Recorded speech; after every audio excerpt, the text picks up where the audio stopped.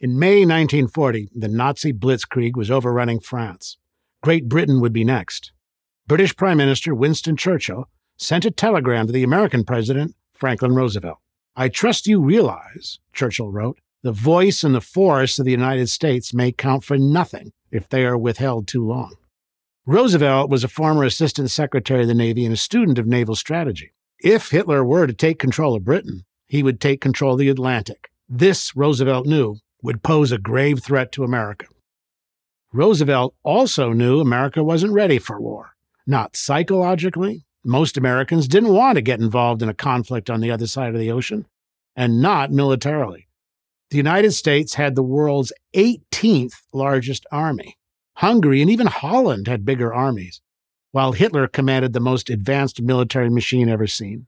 The Army's Chief of Staff, General George Marshall, told Roosevelt that if Hitler overran Europe and landed 7 divisions on the East Coast, there was nothing anyone could do to stop him.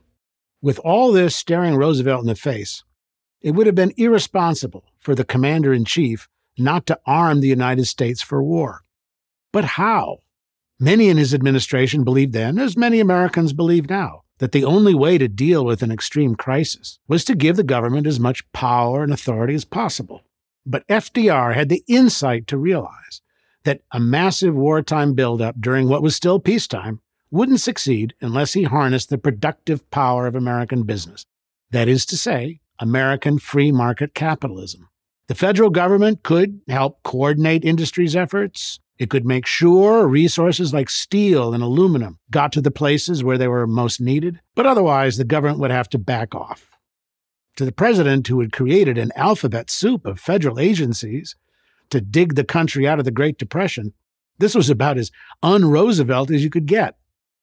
But to his everlasting credit, the president realized that what he and the Democrats had tried to do with the Great Depression and failed, to manage the economy through government decree, wasn't going to work when it came to preparing for war.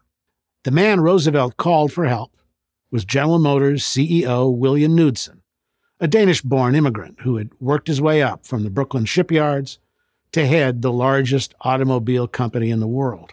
Knudsen told the president that if he gave him 18 months, America would have more planes, tanks, and warships than it would know what to do with. Roosevelt gave Knudsen what he wanted. In one of his most famous radio speeches in December 1940, a year before Pearl Harbor, the president told the American people that we must be the great arsenal of democracy. He backed up his words with action.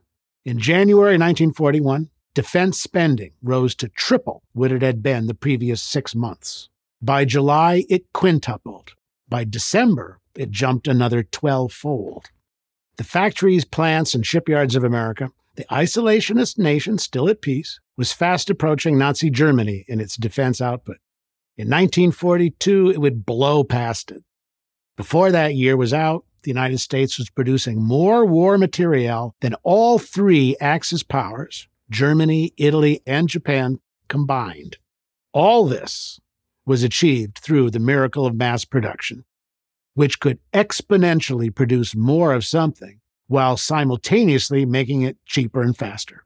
To cite just one dramatic example, the Saginaw Steering Gear Company contracted to make 280 Browning machine guns by March 1942. When that date came, it shipped 28,000 guns instead. By then, of course, the United States, following the attack on Pearl Harbor, was fully engaged in the war, both in the Pacific and in Europe.